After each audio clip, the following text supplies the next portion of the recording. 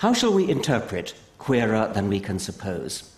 Queerer than can in principle be supposed, or just queerer than we can suppose, given the limitations of our brain's evolutionary apprenticeship in middle world?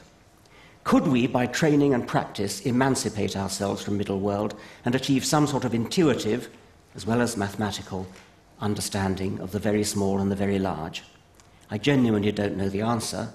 I wonder whether we might help ourselves to understand, say, quantum theory, if we brought up children to play computer games beginning in early childhood, which had a sort of make-believe world of balls going through two slits on a screen, a world in which the strange goings-on of quantum mechanics were enlarged by the computer's make-believe so that they became familiar on the middle world scale of the screen.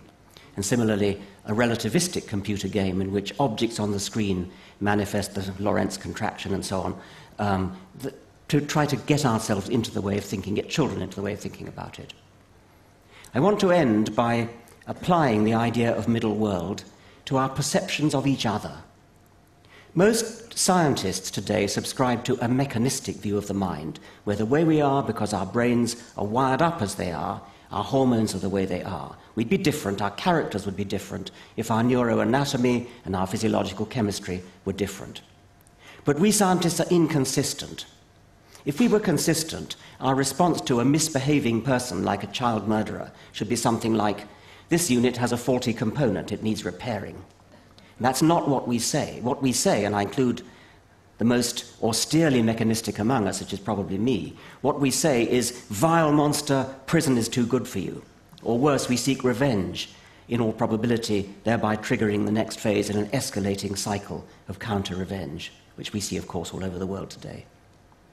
In short, when we're thinking like academics, we regard people as elaborate and complicated machines like computers or cars. But when we revert to being human, we behave more like Basil Fawlty. We remember thrashed his car to teach it a lesson when it wouldn't start on gourmet night. The reason we personify things like cars and computers is that just as monkeys live in an arboreal world and moles live in an underground world and water striders live in a surface tension-dominated flatland, we live in a social world. We swim through a sea of people, a social version of middle world. We are evolved to second-guess the behavior of others by becoming brilliant, intuitive psychologists. Treating people as machines may be scientifically and philosophically accurate, but it's a cumbersome waste of time if you want to guess what this person is going to do next. The economically useful way to model a person is to treat him as a purposeful, goal-seeking agent with pleasures and pains, desires and intentions, guilt, blameworthiness. Personification and the imputing of intentional purpose is such a brilliantly successful way to model humans, it's hardly surprising the same modeling software often seizes control when we're trying to think about entities for which it's not appropriate, like Basil Fawlty with his car, or like millions of deluded people with the universe as a whole.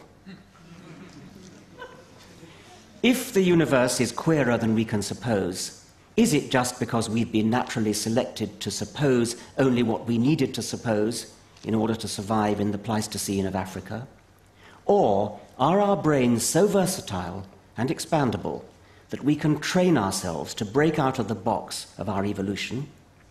Or finally, are there some things in the universe so queer that no philosophy of beings, however godlike, could dream them? Thank you very much.